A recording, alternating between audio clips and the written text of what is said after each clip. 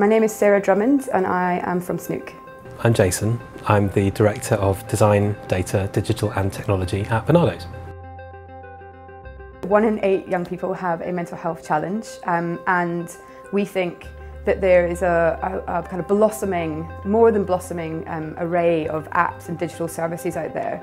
But what we've seen from analysing some of them prior to this project beginning is that some of them are not good and they miss some of the basic foundational things you need to have in place to make sure that a service is safe and it's ethical, and it will support young people in the right way. The youth mental health environment has changed a lot in the last few years. So what used to be a landscape which was really kind of driven by commissioning requirements by local authorities has really opened up into a world where the NHS is involved, other health organisations are involved. There's much more of a drive to integrate health and social care so that a child is at the centre of a whole system of support. Snook and Barnardo's are working together on this nominate funded piece of work to build a pattern library, which is like a toolkit to help charities understand and know what good practice looks like in delivering digital services for young people focusing on mental health.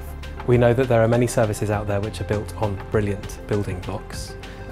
What we want to do through this work is to highlight which of those building blocks work, what comes of putting them into practice, how we evidence that they are a success, and then help organisations all around the country. It provides lots of solutions to solve problems. So if I'm a charity and I'm trying to build a new app that might provide some form of cognitive behavioural therapy in a digital format, I might not have the confidence to build an app or know what that looks like. So what the pattern library does is help you know what all the elements and features are of building that kind of app or service. And again, for us, it's about building that confidence that charities know that they're getting the basics right.